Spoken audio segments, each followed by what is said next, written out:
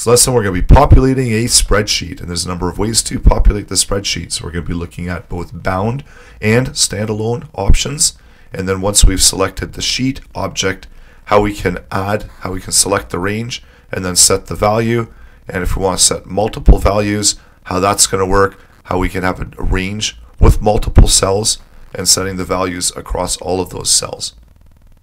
So this is going to be an example of using a bound script in order to update some cell content. So if we want to update the content in A1, what we can do with the script, so this is a bound script to this spreadsheet object. So let's go ahead and we're going to create our function, and we'll just call it updater1. And so within this function, first thing that we want to do is we want to select the sheet object. And because this is a bound script, we can use the spreadsheet app and then get the active sheet object, which returns the object back as a sheet. So let's take a look at what we've got for sheet within the logger log. Run the updater function, and there we've got the sheet object. Let's also try the same thing within a standalone application. So we'll copy and paste the code in there. And here we're not able to use an active sheet because there's no active sheet. So we have to actually open by, there's a number of options here, and typically my preference is to open by ID. And the reason is that the ID is one of the easiest ways to open it. You can also open it by URL. In order to get the ID of the spreadsheet, each file within Google Sheets and Workspace will have its own ID, and you can get the ID by opening up the document, going to the web URL, and it's going to be this long string of characters up here at the top. So go ahead and grab that, paste that in. So this will give you the ID of the sheet, and this is opening up the spreadsheet. And when we run this, you're going to see that we need to accept permissions because we haven't accepted permissions yet for that. So go through the permissions as it's used in the spreadsheet object in order to access. And we see that within the info, we've got spreadsheet, where here we've got the sheet. So it's actually accessed the sheet object, the first one within the spreadsheet, and here we're grabbing the spreadsheet itself.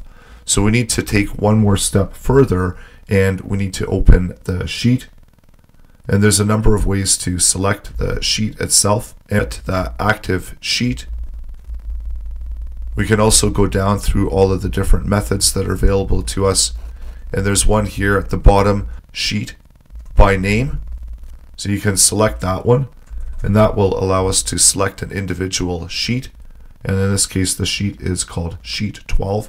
So you can enter in the name as a string value. And then when you run it, you're going to be producing a sheet just as we did within the bound script. So now it's referencing those same sheet objects.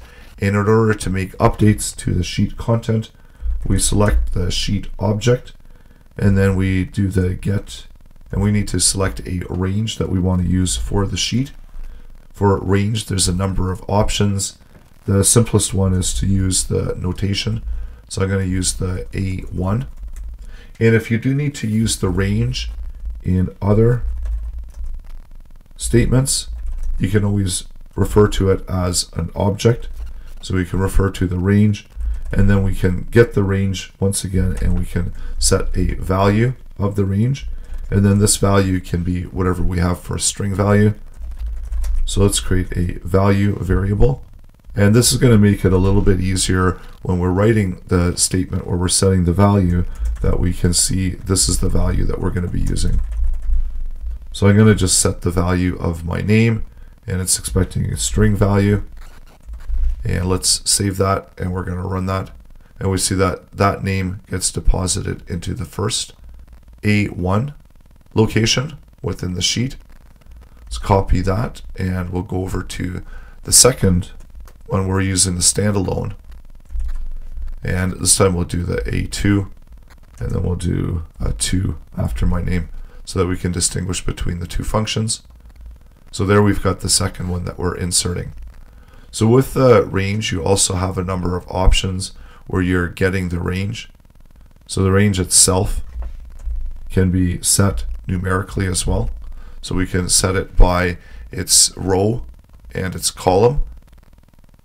And we can also select the number of rows and the number of columns that we want to populate.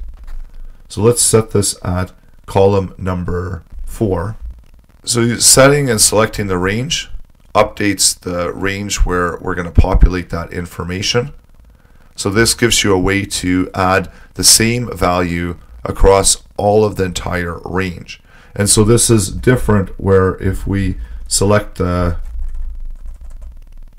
range, we'll call this range 2, selecting the sheet object, getRange. So that selects a range that we can use. And then for range 2, we can set values. The difference between value and values is that this is going to be expecting an array, whereas values expects a string. So we need to have an array with the same dimensions as we do within the range itself. And now let's run the values. And we see that we still get an error there because the number doesn't match the signature in the set values. The number of rows, which is 1, and the number of columns, which is 2. So this is going to match the same dimensions as the array object that we're trying to populate. And once we do that, we see that then we're able to populate that information. And this will allow us to have different values for each cell. If we have 2 columns, then we can separate out the second column as values and move this in to column number 1.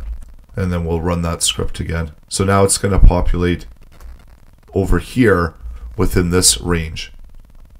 And of course you can do the same thing where you're setting the values within the bound script. So that's the difference between the bound script where selecting the sheet and then selecting the range where you can populate data, and also the set value and set values, and the difference how you can set the values within a spreadsheet.